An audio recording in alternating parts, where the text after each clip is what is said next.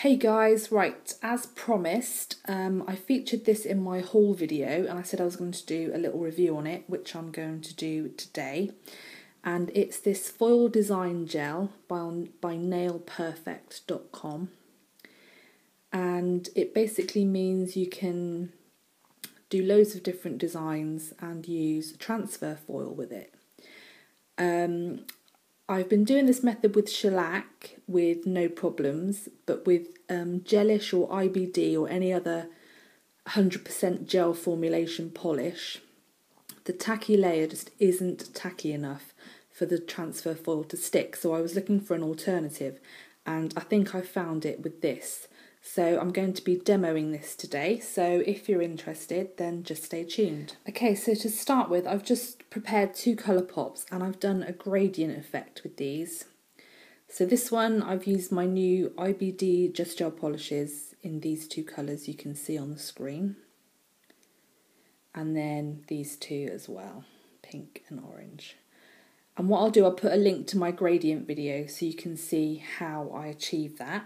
So this has been top coated, so what I'm going to do now is just slightly buff it down with the soft side, so the 180 side of my buffer, and this is just to prepare the surface. So we're just going to remove the shine, not the whole of the top coat, but just remove the shine so the surface is nice and matte, so the gel will adhere to that surface. So if you can see that now, the shine, most of the shine's gone. So what I'll do, I'll finish this one and I'll do the other one as well. Okay, so the shine's been removed from those by buffing. So what I'm going to do is open my gel. Let's put a piece of kitchen towel down. And there is another layer in here which I tend to get my tweezers and just put that back in the pot because it's really, really sticky. Now the consistency of this is like a gel as opposed to a gel polish, which sometimes can be quite watery. So this is more of an actual sort of builder gel, if you like. So what I'll do, I'll get my brush ready. And what I'm using is just a very fine mini sort of striper brush, which I've cut down so it's really, really thin. So all I'm going to do is do just like a scroll effect on here. So all you do is pick up your gel, and as you can see it's quite stringy, but it's actually not, I find that nicer to work with when it's like that. And then all we're going to do is just start, I'm just going to do a random, really random design on here.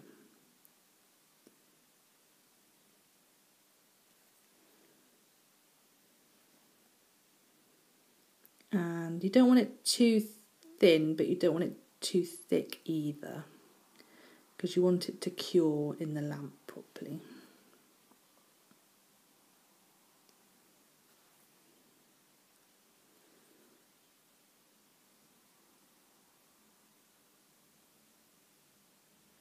But as you work with it, you will get used to the consistency of it.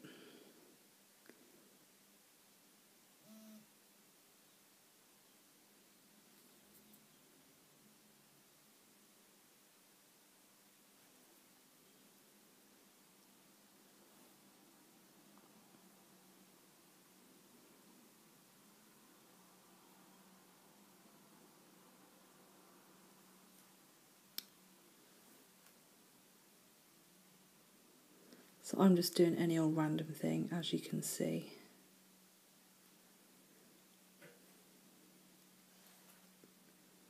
I'll just do some dots down here.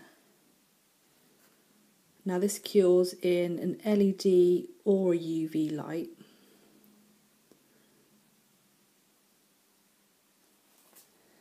Okay, so what I'm going to do is cure that now and then go to work on the other one. Okay, so on this one, I'm just going to do like a little corner detail on this one.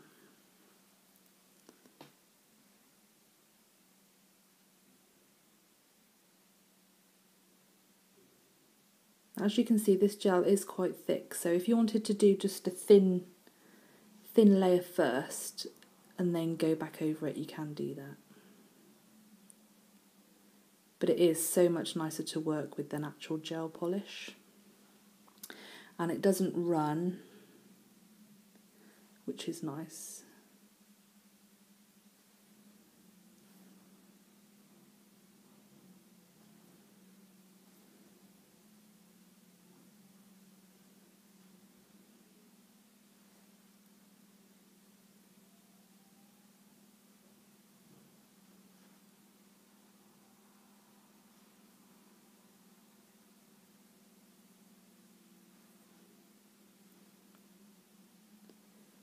And then I'm going to be using gold and silver transfer foil today. But you can use any colour you want. And what I'll do, I'll put a link to where I get my foils from.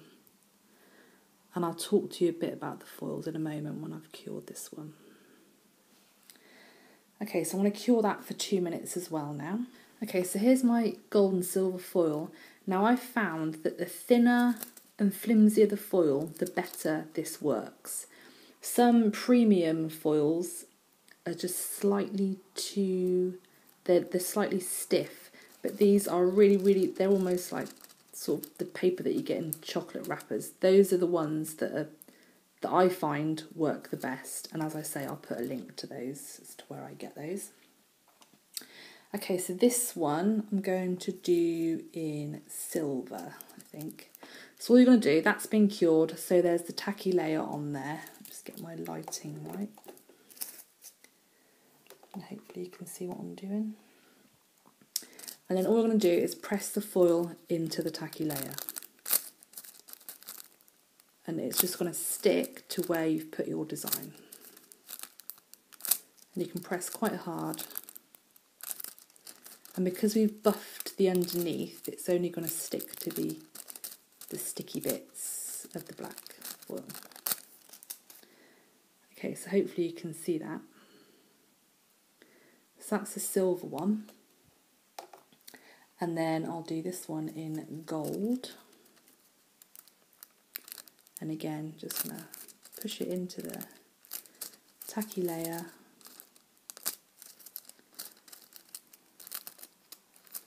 And then the foil just sticks to it.